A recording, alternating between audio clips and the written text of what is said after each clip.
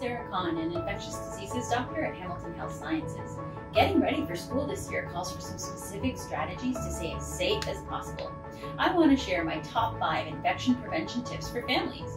Number 1, only go to school if you're feeling well. If your child has a fever, sore throat, cough, vomiting, or diarrhea, don't send them to school. Speak to your doctor first. Number 2, wash your hands.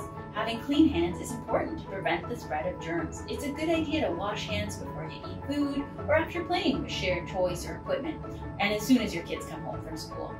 Number 3, wear a mask. Masking is another tool in our toolkit to prevent the spread of infection. Each school board may have differences about when masks are required. It's a good idea to start practicing with your children now and modeling good mask behavior. Number 4, watch your distance. Maintaining distance from others outside of your home is another way to reduce your exposures.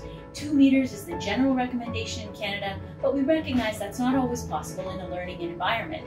Practicing things like keeping your airplane arms apart and trying to keep distance is something you can practice with kids already. And number 5, keep school items away from sort of food areas or areas you want to keep typically clean.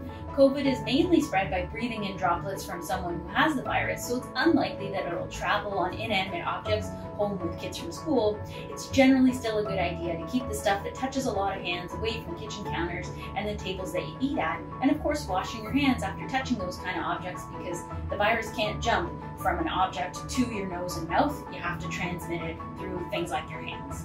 This school year is unique, and we all have to do our part to prevent the spread of infections so we can have a safe return to the classroom for all of our children. Thank you and take care.